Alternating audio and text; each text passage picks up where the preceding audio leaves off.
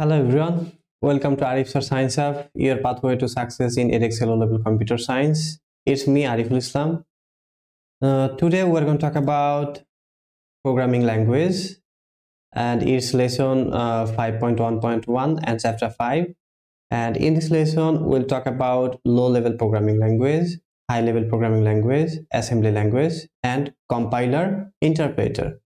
So let's start. So what is programming language? We have to know about it before learning about the programming language. How we can define a programming language. So programming language is a notation for writing any programs and set of rules for instructing a computer or computing devices to perform specific tasks. That means for performing any digital devices or computing devices, and it contains some set of rules, set of instructions in the programs, and that should be written as a program, and definitely we'll consider it as a programming language. Okay, that means all the instructions, all some set of rules that should be written in some language that will be considered as programming language. So there are two types of programming language: high-level programming language and low-level programming language. So programming language, it has a term called programs. So we have to know about the programs. So program is a set of instructions or set of rules that will be conducted by the hardware components. That means you will have some set of rules, set of instructions that will be executed into the hardware components. Okay, so program is a set of instructions that will be written in a form of language. Okay, so we'll discuss about both low-level programming language and high-level programming language. So let's see low-level programming language. So low-level programming language is a type of programming language that contains basic instructions and that is recognized by a computer. That means it will contain a basic instructions or some set of rules that should be considered as a low-level programming language. And low-level programming language is very nearly to the machine code or machine language. And for machine code or machine language, we know that machine only understand the binary numbers. That means binary numbers are the machine code or machine language, or we can consider is as electronic device. If we consider a computer as an electronic device, then it will only consider the 0 or 1. That means the switch should be 1 or off.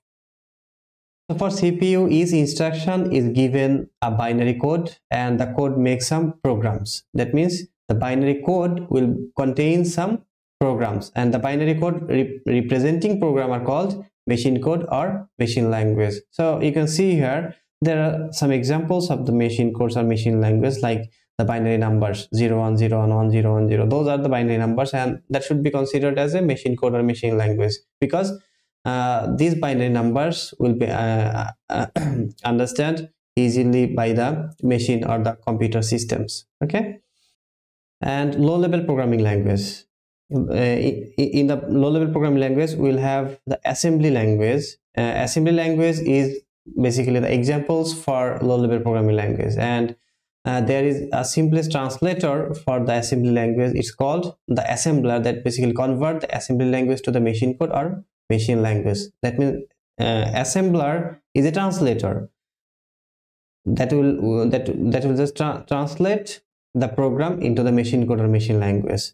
So you can see here some examples of the assembly language, like LDR-R3, and in the third bracket it's R1. That means it will load the register R3 with the value of R1. So the registers, we basically discussed about the registers in the previous lectures. So you can just watch the previous lectures. The link will be included in the descriptions. Okay, so there are lots of registers are there in the CPU, so they will work in different ways. So we have to store some data or some instructions in the storage device or in the memory. So there are some memory address, memory locations where we have to store the data or instructions.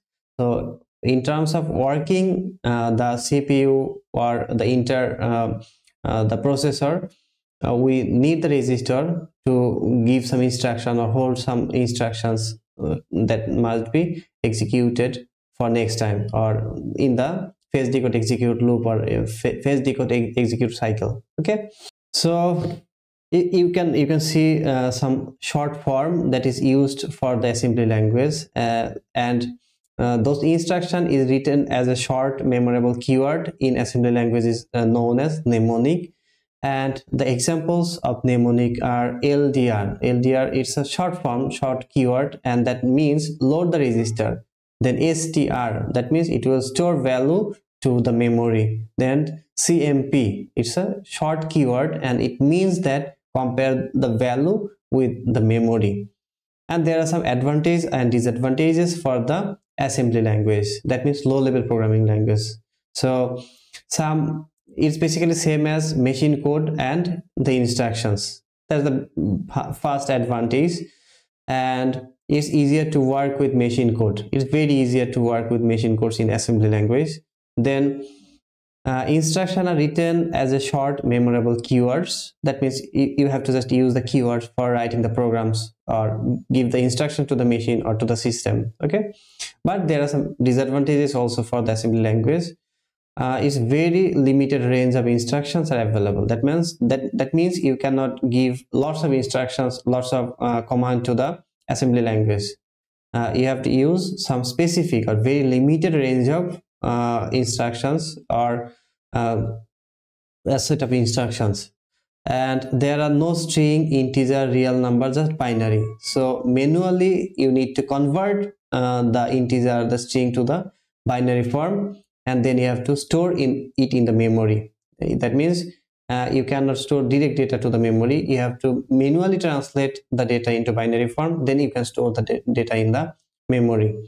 And debugging is very difficult for the assembly language. When the assembler program runs, any bugs usually just make the machine crash. That means you cannot identify what the problem is. You cannot troubleshoot the problems easily. Okay, so it's very hard to debug any problems that is made in assembly language. Okay, so we just understand the advantages and disadvantages of the assembly language. So if you have any problem, any confusions in my lecture, so you can comments me, so I'll give you the answer. And you can join to our community in the arifscienceapp.com, and we'll have social media groups on Instagram, so you can also join there. Okay, so let's see what's next. High level programming language. So we already discussed about the low level programming language. That means assembly language is the example of low level programming language. Similarly, for high level programming language, the Python, C++, Java, Visual Basics, those are the examples of high level programming language. Okay, and the source code can be translated in two ways in the high level programming language. First one, compiler. Second one is interpreter. So compiler is a translator that translates the whole program in one. Okay, that means it will translate the entire program, then it will execute. And interpreter, it translate and run one line by one line. That means no need to translate the entire programs. Okay, it will translate first one line, then it will execute, then it will translate next another line, then it will execute. Okay, so there are some advantages and disadvantages for the compiler and interpreter. So we'll see some advantages and disadvantages for the compiler first, then we'll discuss about the advantages and disadvantages for the interpreter also. So advantage of compiler, so compiled code run faster, that's the advantage, and it's translated into machine code. Then compiler improve code efficiency by applying organizing techniques. Then error checking through analysis helps catch error before running the program. That means before running the program you can just find the error. and security. So compiled code keeps implementations detailed and confidential informations and adding a layer of security. That means it will provide extra security layers to the software or to the systems. And there are some disadvantages for the compiler. So compilation times. So compiling takes time, while which can slow down the development. That means you just write some program and you have to wait for compiling the programs until the compilation is done. So it will take some time and delay. That's basically annoying for the developments. And debugging complexity. Debugging complexity means you have to compile the inter programs first, then it will give the error. Okay, so it's very hard to find the problems, and it's basically need lots of times for that. Then portability and compilations may be needed for different platforms. So if you want to run the program in different platforms, then you have to compile the program again and again. And learning curve. So using compiler effectively may have a stepwise learning curves. That means for learning the compilers, it's need lots of times and not lots of hard work for that. And resource consumptions. Compiled program may use more memory and disk space. That means you have to allow lots of hardware for the compilers. So that's the disadvantages for the compiler. And we'll see the advantage and disadvantages for the interpreter. So what's the advantage of interpreter? So faster development. For the faster development, interpreter helps to the developer, and easy debugging for any errors or any problems is very easy to find the problems by the help of debugging. Portability, you can just interpreted code can be run in any platform which is corresponding interpreter, so making it more portable. And dynamic typing. Dynamic typing means many interpreter languages are dynamically typed, so it's allowed for flexible and rapid development without exploit the declarations. And memory efficiency, so it will use low memory and low resources for the programs. But there are some disadvantages for the interpreter. So it's slower executions. So interpreter code generally runs slower than compiled code because it's translated and executed line by line. That means it will require more time to run the inter programs and less optimizations. So less optimizations means it may offer fewer optimization opportunity compared to the compiler. And dependency on interpreter. That means the need for an interpreter to run code can create dependencies and complicate developments and less secured.